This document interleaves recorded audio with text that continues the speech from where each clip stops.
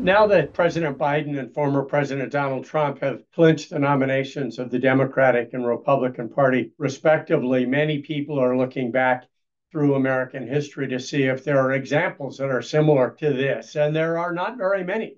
There's one example from the 1880s and early 1890s where Grover Cleveland and Benjamin Harrison, neither household names, had this sort of incumbent challenger rematch. And there are only six other times in American history when we've had the same two people confront each other twice for the presidency. And so this is quite rare. You can imagine if you've tasted time in the White House or come very, very close, it is a taste you never forget, a lust that never goes away. And so you tend to try again, oftentimes twice, more than twice. And so you think about people like Thomas Jefferson, who authored the Declaration of Independence, lauded in his own time, contested for the presidency in 1796 and won it in 1800. And then he saw his neighbors, James Madison and James Monroe, win it. And so that kind of satisfaction, winning it yourself and passing it on to your successors, is very, very rare.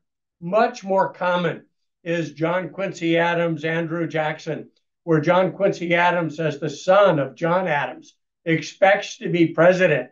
He narrowly achieves the president, never locks into it, and a looming public figure in Andrew Jackson takes it from him and defeats them. But in the most recent cases, we've had candidates that defeat their challenger twice.